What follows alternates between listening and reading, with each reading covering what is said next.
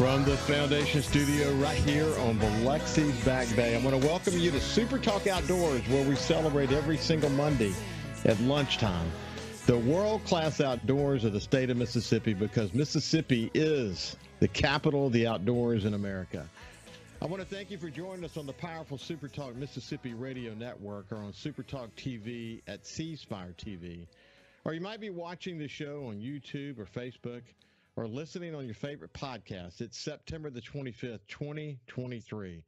By the way, my views on my show are mine, not those of the Foundation. When it comes to outdoors and outdoors issues, you can count on me to say what needs to be said.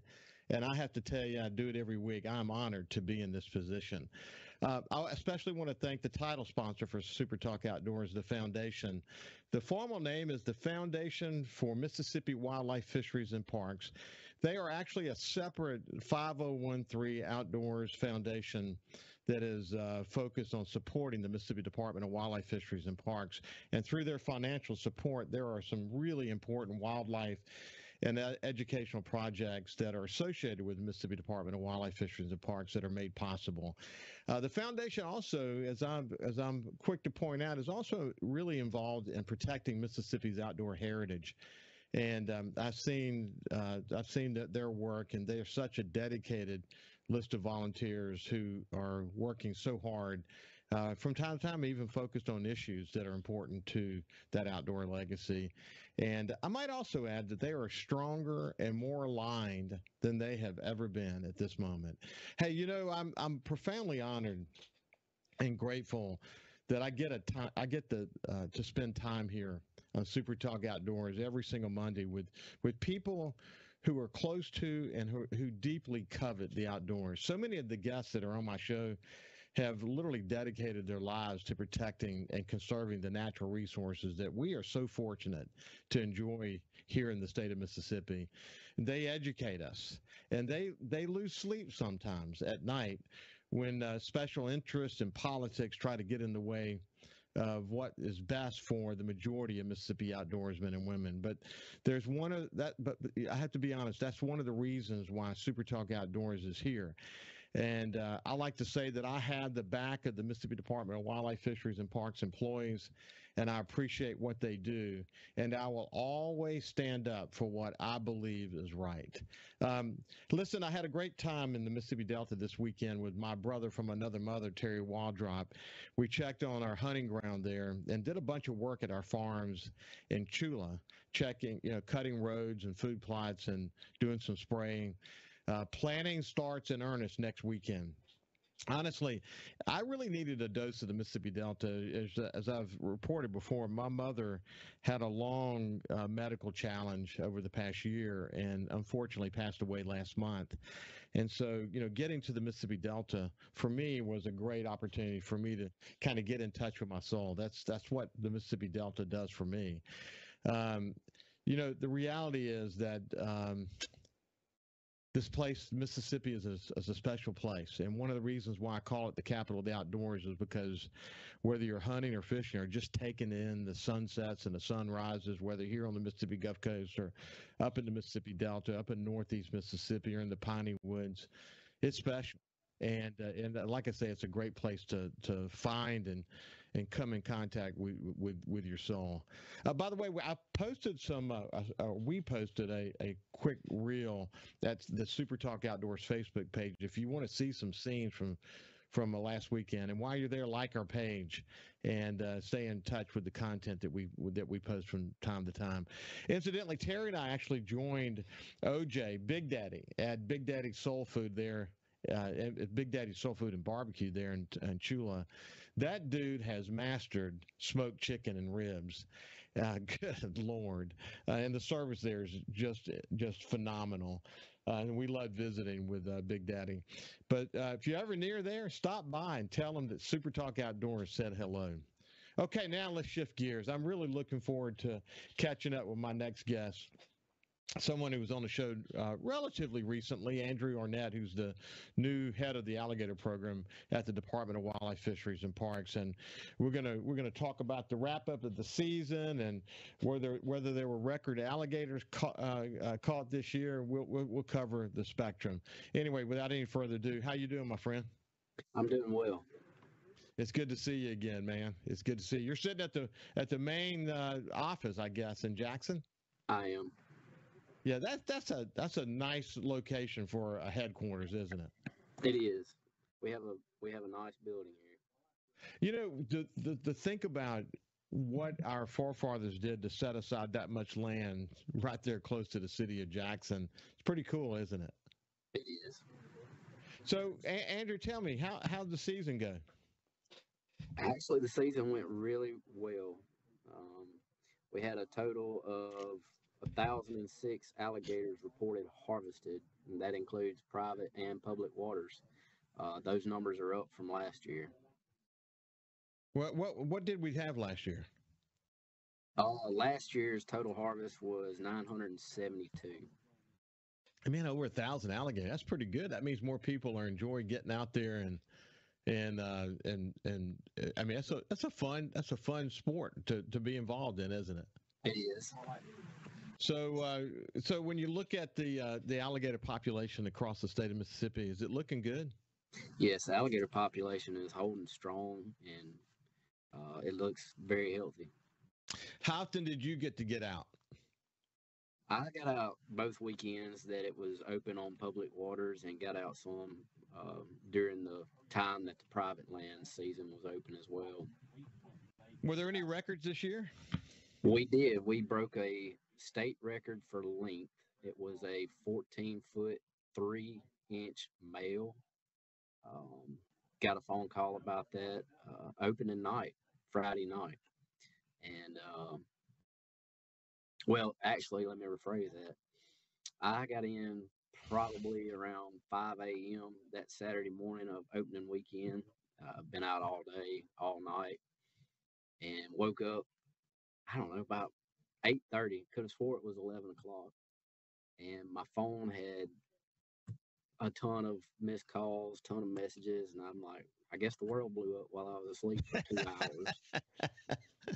So when I finally caught up on everything, realized what everybody was trying to get a hold of me about, I made contact with the processing company that had the alligator on site, and ultimately went up there and certified it, and took the old former coordinator with me. Yeah, Ricky went with you. I saw the picture you guys posted. Tell me about it. Where was it? Give me some history on this alligator and who got it and how they got it. Tell us the story. So, a hunter named Don Woods from Oxford harvested that alligator, and I knew that alligator once I looked at phone messages and listened to voicemails. I knew that alligator would mean a lot to Ricky Flint, because he and another officer tagged that alligator back in 2007 in Warren County. So that's been 16 years ago. Wow. And so what do you know? What did you learn from what they, the data they collected 16 years ago, and then now that this thing, tell me about it. I don't remember the exact numbers on the length of that alligator when it was tagged. It was somewhere around 10 foot 11, somewhere right in there, knocking on 11 foot. So it grew, it still grew a good bit in those 16 years, but no telling how old that alligator actually is. What's your guess on it? What's your guess on the age? I don't even want to guess. It could be really old. It could be. Because the life expectancy for an alligator is pretty tremendous, isn't it? It is. So the only way to be able to tell, would be to pull a leg bone and actually send it to the lab. Yeah. Hey, so tell me about where did they get this alligator? Tell me a little bit more about the experience that these guys had. Well, I'm pretty sure they're experienced alligator hunters. they do a hunting party, and the party puts in for tags every year. I'm not sure if they get drawn every year, but they've harvested some good alligators in the past, but nothing like this. Oh, really? So okay. So they don't. The way this works, though, you snag it. You can't shoot it until you get it up next to the boat. So that experience on an alligator that big had to have been incredible. Yeah, so it was a couple of them, and they were using a 14-foot John boat, and they said, when they initially hooked him and it was dragging them upstream, they said it looked like literally they were being drugged by another John boat. Oh man, what an experience! What an experience! So when they get an alligator that big, they still process it, and what happens with it? They actually donate it to meat. Mm-hmm. It'll go to some of these like Baptist children villages and whatnot. Yeah. Hey, listen, we're at the end of this segment. We'll be back after this break. Outdoors. It's Super Talk Outdoors with Ricky Matthews on Super Talk Mississippi.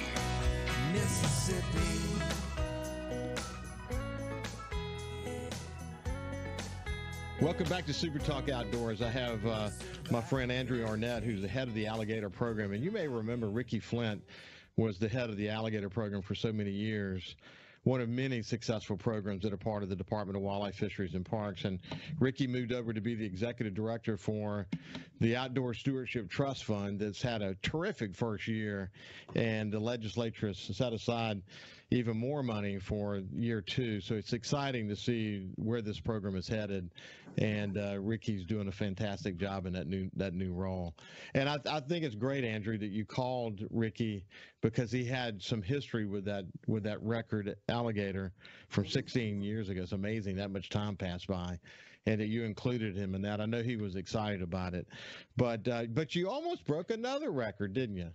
We did. So I was out working the second weekend on Friday night, and that same processor called me and said he had the new state weight record. And I was like, no kidding. So 2 records first year, that'd be pretty awesome.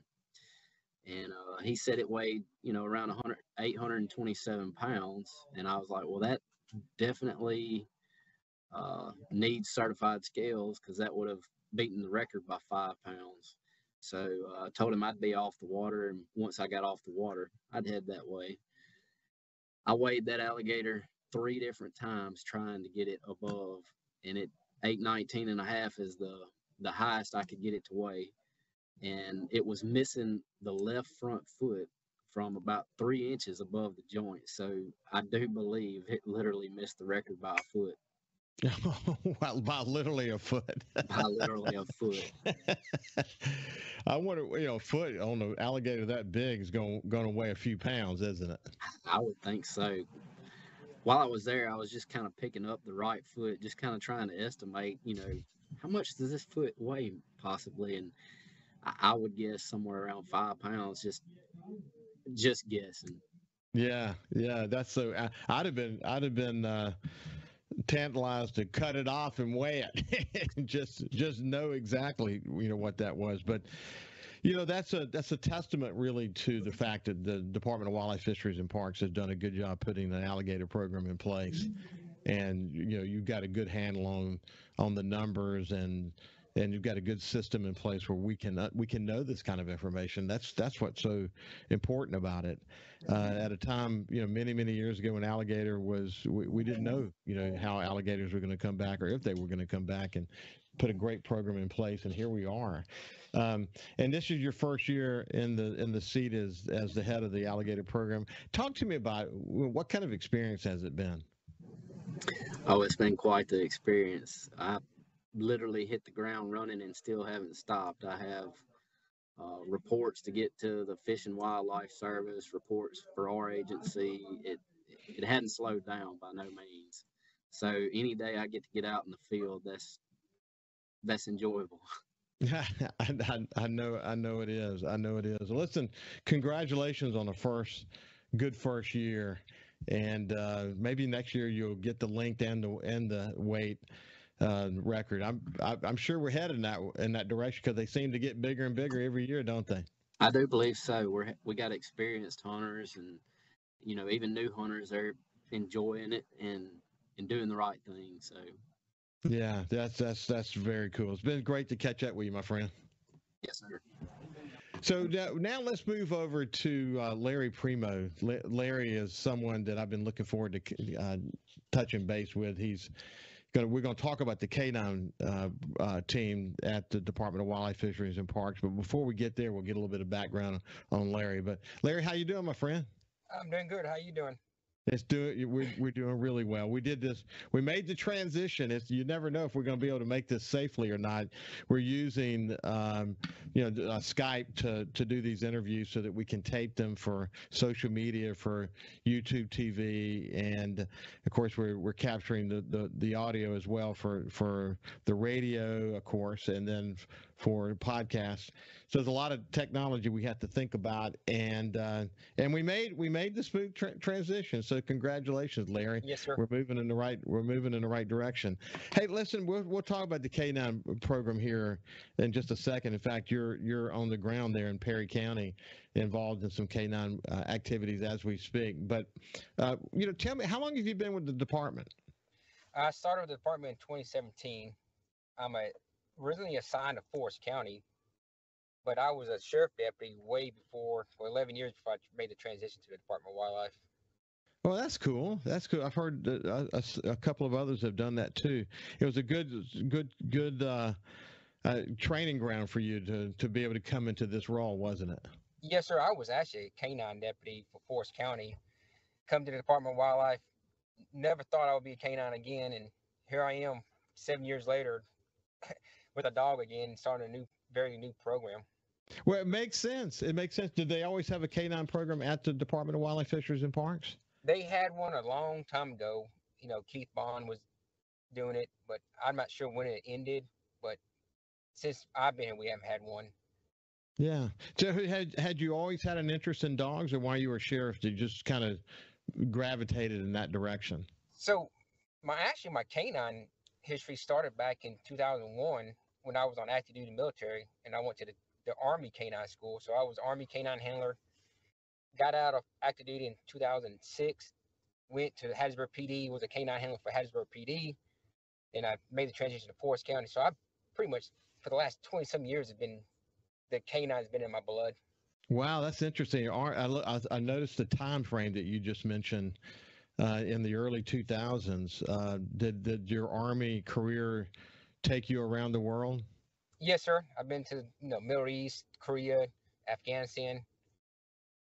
Yeah, that was a tense time in American history, and so being sort of a K-9 specialist in the Army, I bet there was a pretty significant role for you guys. Yes, sir, it was. I was a bomb dog handler in the military, so looking for explosive aids was a big thing. I did a couple of presidential searches for President Bush in Korea. I searched his hotel room a couple times.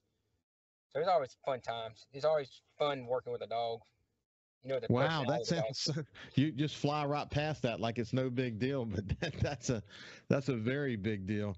After Hurricane Katrina, I had the opportunity. I was a vice chairman of the recovery effort working with Haley Barber after Hurricane Katrina. In fact, I had the honor of writing the foreword to his book, America's Great Storm, leading through Hurricane Katrina. And President Bush came to coastal Mississippi 12 times and had the opportunity to meet with him many of those times and got to know him pretty well, for a matter of fact. But one of the things that I'll never forget is that, of course, Katrina hits in 2005, the recovery efforts happening the rest of 2005 and 2006 and then beyond, obviously. But that's the concentrated time when he would visit. And was always blown away with how much care there was in the advance team and the people who were around him. And they didn't leave anything to chance when it came to the president's protection. You saw that in Korea big time, didn't you? Yes, sir, I did. So what a cool thing. And then when you went to the Middle East, still working with K-9s? No, when I went to the Middle East, I was just a regular old soldier. Yeah. Where did you go? Oh, I went to Kuwait, Afghanistan. Wow. Interesting time to be there, man. Thank you so much for your service. Yes, sir. But you get introduced to K-9, and here you are now with the Department of Wildlife, Fisheries, and Parks, doing it still. And what is it that draws you to enjoy that line of work? You know, it's like having a partner that has a personality. The dog's in the truck now, behind me, sitting, sleeping, on duty. But it's always fun. One day I would tell people, one day that dog's gonna need to go to have counseling because how much as I've been to it. Yeah. So, hey, what kind of dog do you have? I have a yellow lab. He's 2 years old. His name is Ranger. A yellow lab. So you tend to think of K-9 dogs being German Shepherds. Is that normal that they would be German Shepherds? Yes, sir. Most of your patrol dogs in the civilian life is going to be Belgian Malinois or German Shepherds.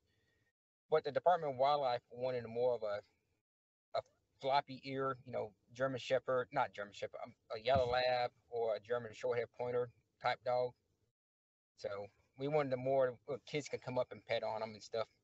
Yeah, well, that's neat. So how would you guys at the department use a K-9? Well, I tell you what, I think we're coming to the end of this segment. So when we come back on the other side, I'll ask you more about how we use the K-9s and whatever. But before we get to the end of this segment together, I'll usually ask, because you're actually in a truck right now, I think, or car. Where are you doing the show from? I'm on my way to K-9 training in Perry County. We're actually in Camp today for search and rescue training. Wow, that's interesting. Yeah, I've had the opportunity to be at Camp Shelby a bunch of times when I was publisher of the Sun Herald, watching war games. They're pretty serious there at Camp Shelby. That is for sure. What a great training facility. Hey, when we come back, we'll continue our conversation and talk more about the K-9 units with Larry Primeaux. We'll see you after this break. I'll carry on, Mississippi.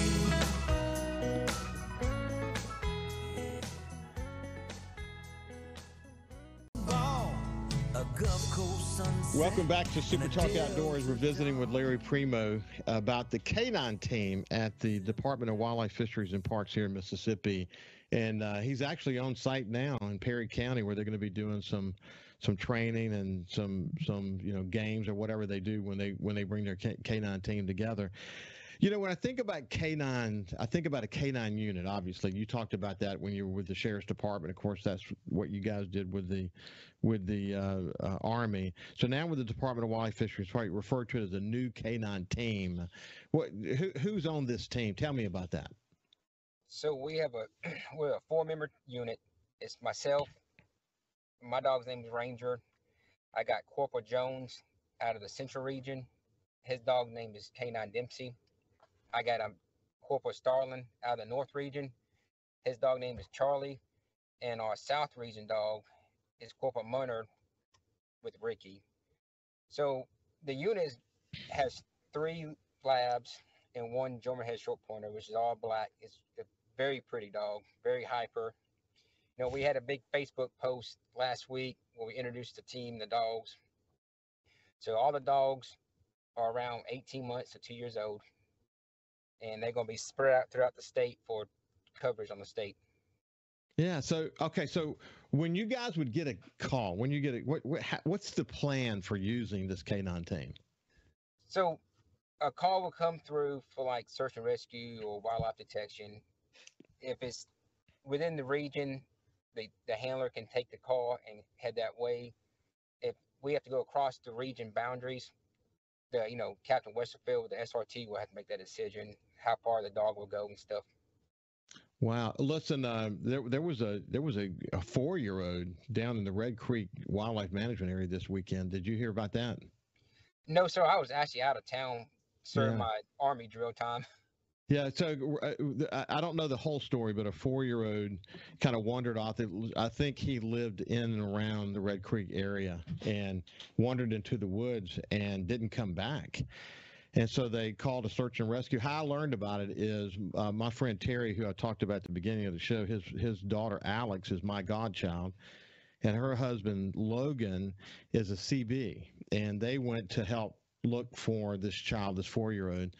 And sometime yesterday afternoon, they actually found the 4-year-old. One of the CBs actually found the 4-year-old. So it's great to see how the CBs and others were utilized, and it's great to see there was a wonderful outcome to that situation. But you hear that happening from time to time, and I can understand well how K-9 could be really beneficial in a situation like that. Yes, sir. If once we're certified, we're a newly formed team, so we're in training still. You just can't take a dog and just release him into the public and say, hey, he's certified to find somebody. So this is a 3-month-long school where each handler goes through it. We learn how to do search and rescue, track-in, and wildlife detection. So once we're certified, we could have responded to a K-9 team to the scene of Red Creek and assisted with the recovery of that lost child. Yeah, that's awesome. So you're at Camp Shelby now. What are y'all going to be doing at Camp Shelby? So this morning we're going to do some search and rescue tracks. Right now we're up to about 200 yards straight line where, another handler runs into the woods with food in his hand and the dog finds him. What we're doing, we're trying to transition where the dog thinks he's looking for his food, but in reality, he's actually looking for a lost person. Yeah, well, that's interesting. I mean, I can see how this is going to help dramatically move the capabilities of the Department of Wildlife, Fisheries, and Parks in a positive direction. It's got to be exciting being part of something like this.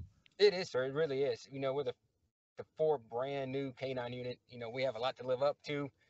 We have a good team, and I think we're doing a really good job of training. We're going to start on waterfowl detection today. 3 weeks into our training school, these dogs have picked up their odor. They're sitting on it. So today we're going to start putting out some ducks, start letting the dogs find the ducks' odor, and we're going to keep going. We're going hopefully we're ready for deer season, duck season, come out and start assisting the local officers and the over-harvesting of our natural resources. Yeah. Hey, listen, one of the things that is kind of a surprise to me, but I guess now that I think about it, maybe not. You said that the dogs are somewhere between 18 months and 2 years old. Is that normal? Is that the normal age of the dogs? Yes, sir. You want to get that puppy stage out of the dogs. You don't want the dog chewing on stuff and playing a bunch. So these dogs are more mature now. They're older, and we should get about 10 to 12 years out of each dog.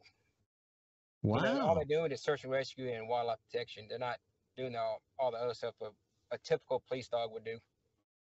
Yeah, and then part of the deal too is for the overall department, for officers that are on the ground all across the state, is to giving them some training about when it might be a good time to call you guys in to help them on whatever the situation might be, because it occurs to me that it could be a bunch of different situations that you might be able to use the K-9 unit.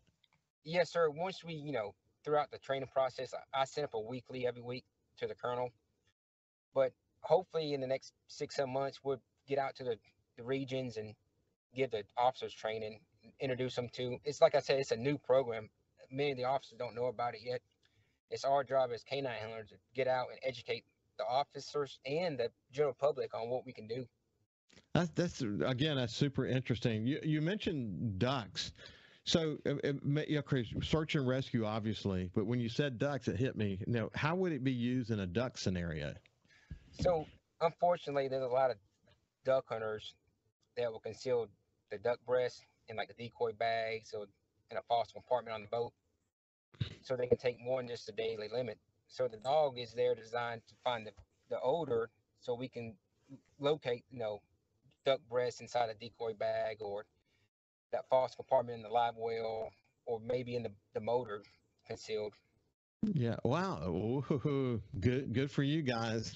I would say, we really want to encourage lawful taking of wildlife in the state, but we do know, and listen, 99.9% of people, that's how they do it.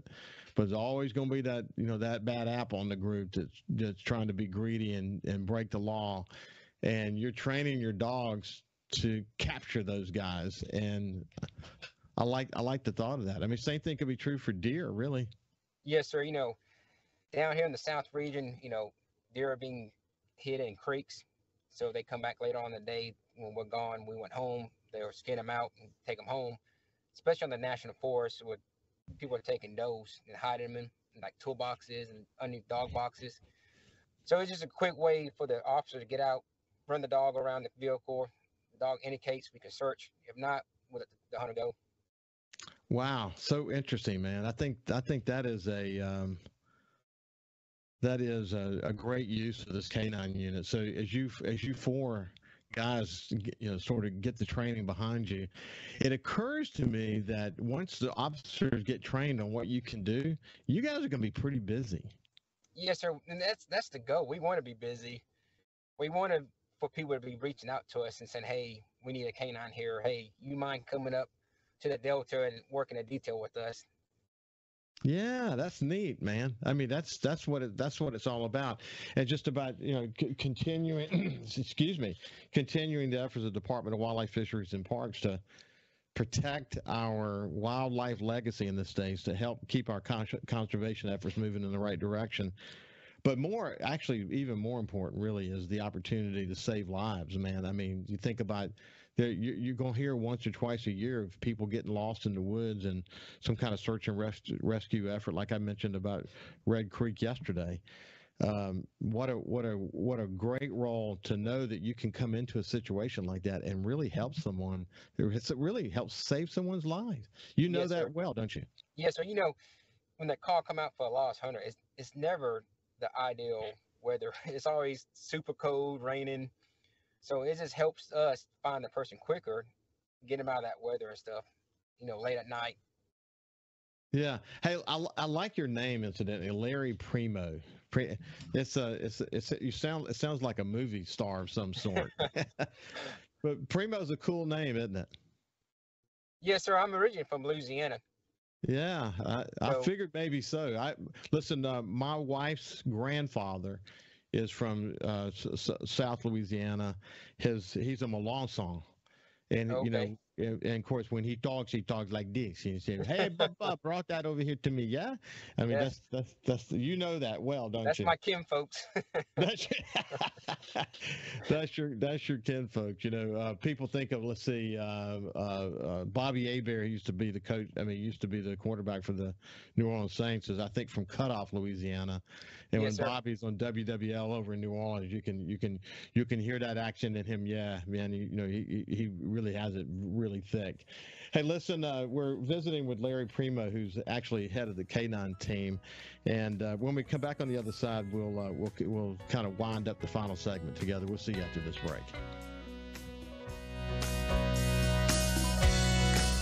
I said one Mississippi, there's a magnolia tree.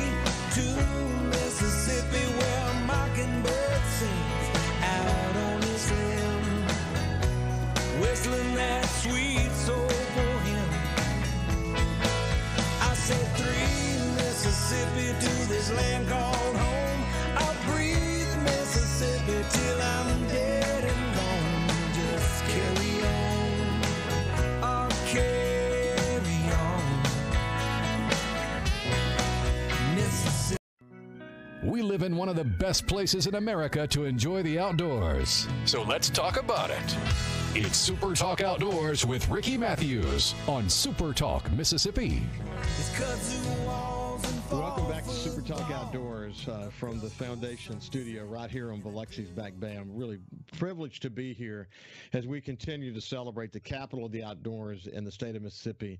And I'm enjoying getting to know my new friend, Larry Primeaux, who is involved with the K-9 team in Mississippi. Four men dedicated to the Department of Wildlife, Fisheries, and Parks, and their 4 dogs from ages 18 to 2 years old, and they're doing a lot of training. In fact, he's in Perry County right now as we speak at Camp Shelby doing some training, and they're going to be very intensively getting that team ready to go so they can go out and supplement the Department of Wildlife, Fisheries, and Parks law enforcement side. And also, you never know where they're going to be called. Search and rescue, for example, is something that Larry and I talked about, and we were enjoying as we went to break that his last name Primeaux is kind of has that Cajun feel to it from South Louisiana. Turns out that's obviously where he's from. Larry, where did you learn the outdoors and to love the outdoors? Was it grandfathers, fathers? Where did that come from? So I learned a lot of my outdoorsmen from my grandparents. Yeah. My grandpa was a big hunter, owned a bunch of cows. So I learned all my stuff that way. My dad's actually a retired sergeant major in the Army. So we moved around a bunch when I was a kid. So we didn't get a lot of opportunities to hunt, but when I was home with my grandparents, I did. Yeah, that's kind of my story too. My dad, I loved to hunt and fish with my dad. He worked a lot, and so it was my grandfather's, my mother's father, and my dad's father who I got to spend the most amount of time in the outdoors with, usually fishing. It was pretty awesome, and now I get to share it with my kids and my grandkids, and that's super special. And you've got two boys, and they're right at that age where they probably dream about it. Yes, sir. Well, my oldest is a big time hunter. He shot his first deer about 2 years ago. My youngest, who is 7, he shot his first deer last deer season, and he's pumped up. He's ready to go again this year. Isn't that cool, man? Isn't it great to be able to share that with them? I could truly care less about killing another deer in my life, but taking the two boys out, watching them hunt and learn how to do it the ethical way, it's a great feeling as a father. We're big into duck hunting. They both love going duck hunting. We have a little black lab that we personally own, who's trained in duck hunting. We just like watching that lab work, shooting ducks and come back and just having a good old time. And isn't that awesome though? And listen, that's my story too. For about I don't know 10 years or greater, I never even held a shot. I mean a rifle. My sons did the hunting. I sat with them, and was with my oldest son when he killed his biggest deer, really, really nice 10-point over 150-inch class deer. And was with him when he shot it. And of course, he was plenty old enough to be out there hunting by himself. But I kind of like tagging along and just enjoying the experience with him. And now the same thing holds true for being with my grandkids. But I'll go out and hunt by myself. I like just watching the wildlife and getting in there and being still and seeing what comes up around me. I've got kind of a reputation in the family for being lucky. I see more bucks than anybody. I don't know why that is. It's just nothing but luck. I mean, I never pick the first stand. I usually wait and let other people pick where they want to go, and I'll take a look at what's left and go out and hunt somewhere with maybe a food plot nobody's been on for a while. And I take a lot of pictures and videos, and they're just blown away with the kind of deer I see and what I pass on. They often say people want to come with me and sit on my lap like a kid and just enjoy seeing some deer, because that's what I get to see. But it's so much fun to be able to really show that appreciation with your kids, so that you're teaching them responsibility. You're teaching them the love of the outdoors. You mentioned teaching them ethical hunting. Man, you're literally teaching them about life, aren't you, Larry? Yes, sir.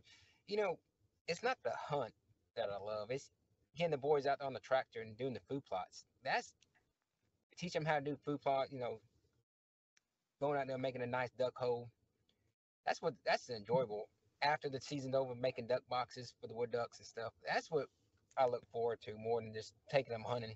I agree, man. I talk about it on the show all the time that the hunting, really, at the end of the day, the hunting is kind of the cherry on top. But the cake's already baked, and that's when all the off-season activity that's taking place. And going in and at the end of the season, when the season's over, and going in and checking out, maybe there's some trails you didn't see, and looking where deer activity is, and how do we want to set it up different next year, maybe where we want to put some new food plots, and then planning toward that. And there's it's a year-round activity if you look at it that way. If you're lucky enough to own land or lease some good hunting ground, there's plenty of work to be done, isn't there? Yes, sir. It sure is. You know, we own 90 acres in Perry County, and we have a lease in Forest County. Yeah, so we go in and we have a good time. You know, just the boys have the lab in the back of the Rhino and just riding. I watched my youngest son yesterday on the farm, and all he did was drive that Rhino for 6-7 hours. He was so dirty last night. Isn't that great, though? You know, it hasn't rained here in about 3 months, so it's nothing but dust. That is so awesome. Listen, Larry, good luck with the K-9 team, and I look forward to chatting with you soon as you roll it out and get the training all behind you, and tell some stories about what your early days of the unit are all about. Yes, sir. It's been a pleasure. This has been Larry Primeaux. We've been talking about the K-9 unit, our team at the Mississippi Department of Wildlife, Fisheries, and Parks. Listen, have a great day, and God bless you. Stay safe when you're in the outdoors, and we'll see you next week.